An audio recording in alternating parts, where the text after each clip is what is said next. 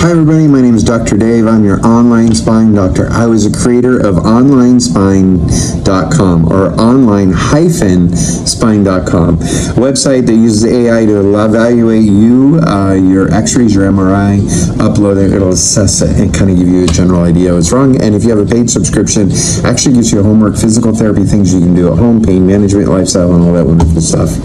Also, go ahead and hit subscribe and share this video, like it, and ask your questions down below. But subscription allows me to give you free information on a regular basis. You just have to subscribe. That's it. There's no money to you. There's just helps us. All right, so spine surgery here. So when a spine vertebra fractures and it implodes on itself, call it a compression fracture. So you're seeing that right now in the video. They're going to inject some material into the bone to actually try to create an expansion of the bone to some degree, but that's actually cement, and that cement will actually harden over a period of time to give the bone some matrix. Usually this happens because the patient is very osteoporotic.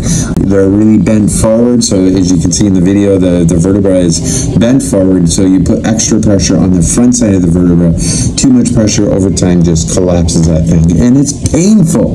It's extraordinarily painful, and usually elderly people are the ones that have to deal with it.